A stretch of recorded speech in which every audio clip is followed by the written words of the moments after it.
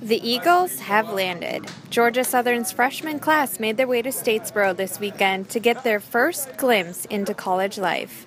On top of meeting their fellow teammates, the incoming freshmen got a feel for campus before starting summer classes on Monday. These players have been waiting for this since National Signing Day, but before they can start working out with the team, they have one more workout to complete on their own. Moving in. Families helped the guys move in on Sunday and made their dorm rooms feel a little more like home. My dad and the rest of my family is real important to me. My family's real important.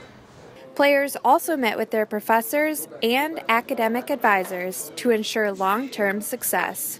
I'm telling you, I want everybody sitting here to walk across the stage in 4 years.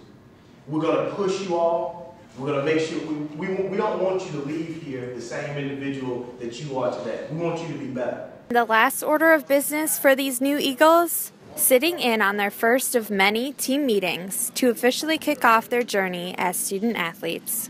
For GSEagles.com, I'm Trisha Fishbein.